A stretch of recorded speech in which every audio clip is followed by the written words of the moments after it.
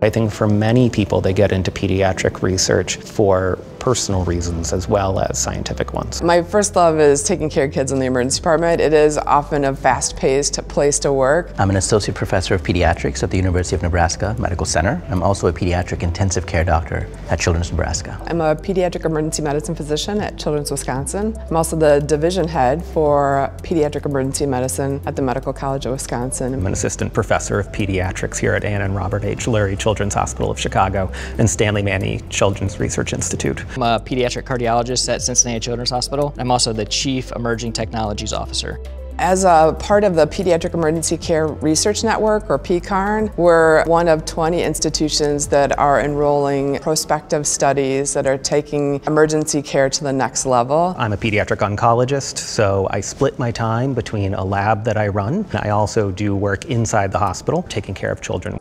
What drew me into pediatric research was the innovation potential and the ability to accelerate different aspects of medicine through research. I think the discovery process is something that attracted me since I was in grade school. My favorite cartoon characters were Donatello from Teenage Mutant Ninja Turtles, right? The science guy. When Dexter's Lab came out, I couldn't get enough. It was all about his lab, it's all about what he was doing. So I am so privileged to be able to function both as a scientist and a physician-scientist, and to do what I love at the bedside and at the bench. As a physician-scientist, being able to also think more about ways that we can improve care, not only for the person in front of me, but also for other kids across the country, has really inspired me to not only take care of kids in the emergency department, but also do the important research that will make a difference. Being a physician-scientist actually helps me in both settings. I think there is something unique about children's hospitals compared to adult hospitals and pediatric research specifically, which is we know there are fewer pediatric researchers, period.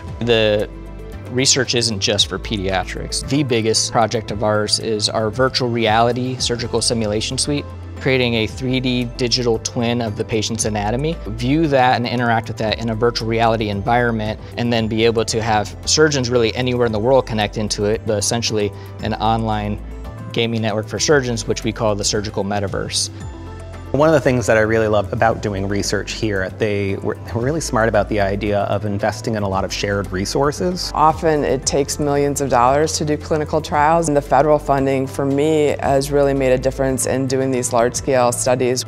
Microscopes and sequencing machines and resources that otherwise we couldn't do our work with and couldn't do to the same level, but that came from institutional funds and institutional funding. As a young physician at the bedside, I was caring for a very high number of pediatric brain tumor patients. The physician in me was intrigued, and the scientist in me asked why. I take questions from my everyday care of kids in the emergency department back to doing the clinical research that will hopefully change how we deliver care back in the emergency department again. One of the treatments we still use today for rhabdomyosarcoma is called D, like the letter D, 9803.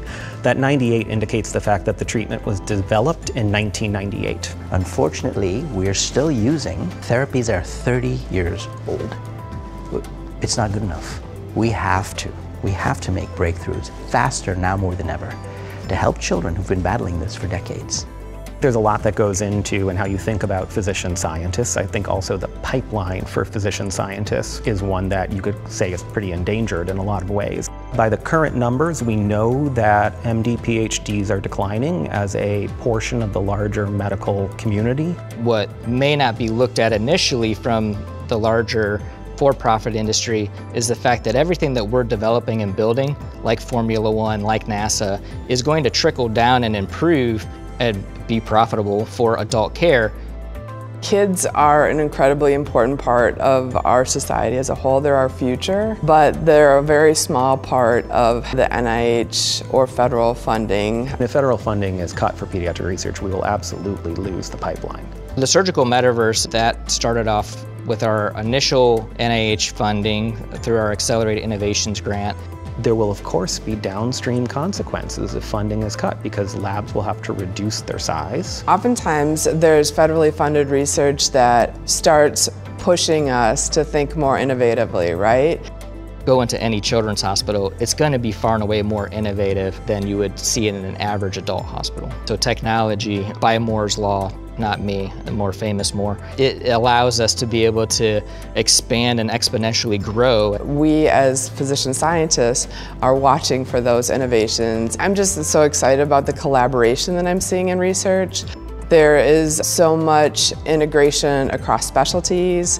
There's collaborations across institutions. That is what drives me.